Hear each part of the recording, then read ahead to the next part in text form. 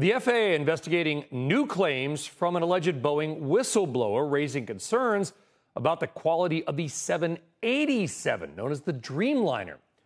Sam Salepour, an engineer with Boeing for more than a decade, alleges in a New York Times piece, and again, these are allegations, that sections of the fuselage on the 787 are, quote, improperly fastened and could break apart mid-flight after thousands of trips.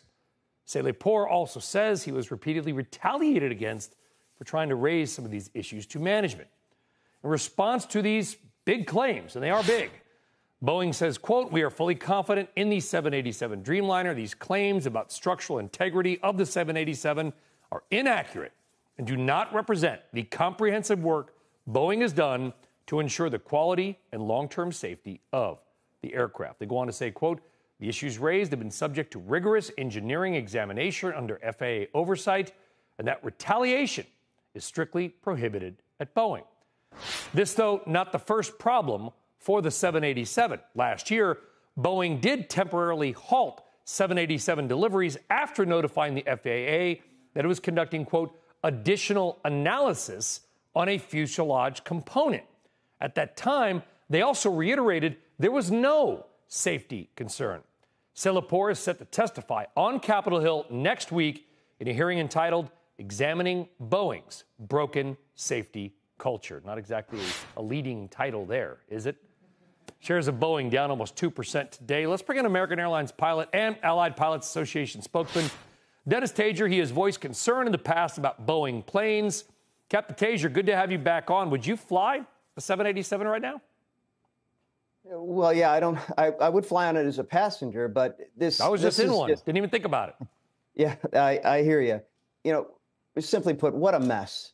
And it just keeps rolling in. Now, surely this is going to be investigated. Boeing is denying it. Some of those statements that they made, it's kind of like just the classic thing that Boeing says.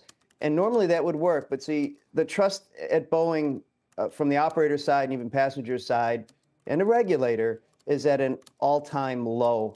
So we're going to find out what happened. The FAA has definitely said they're going to be there. They're going to live in the house and find out what's happening.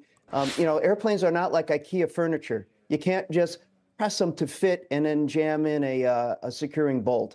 If this is what happens on this very delicate, I shouldn't say delicate, but precisely engineered composite material, and you didn't analyze whether that would impact it, then we've got a problem. You know, I know you cover the street on this. I mean, we've got 30% drop since the door blew off the Alaska flight, some $40 billion of market cap. You know, this leadership team, I know they just announced there are going to be some changes, that Calhoun's going to leave at the end of the year.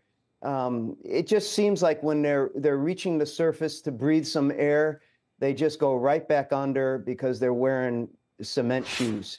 Well, listen, I want to be clear, too. These are allegations. The term whistleblower, by the way, can be a hot button title. You call somebody a whistleblower, it sort of implies credit and authority, right? That they're coming forward with the truth. A lot of whistleblowers are found to be frauds or they're just not. So I want to be careful, right? We don't have any idea. Boeing denies it. This gentleman says it. We'll let other people figure that out. But to your point, you got this Capitol Hill thing on Boeing's broken safety culture. What does Boeing need to do? I mean, you know, I don't want to put this all on David Calhoun either, because there were plenty of problems. And Boeing went through a litany of CEOs prior to David, who, by the way, I do know, because they had all kinds of different issues with management, affairs, and all kinds of stuff. You nailed it. It's like a bad reality TV show. This issue at Boeing is decades in the making, and it's going to take more than a news cycle or a few quarters to straighten it out. It's certainly going to take different people. But this is so ingrained and so rooted into the Boeing tree that it's just going to take a lot of time. And, you know, I'm bringing in recycled. I know there's great fanfare over GE's way of doing business back in the Jack Welch days, but, you know, GE's starting to mean good enough. And we don't know who needs to be there to get this done.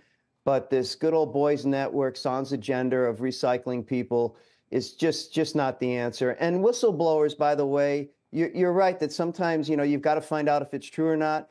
But with Boeing, we found time and time again that the allegations are backed up by data.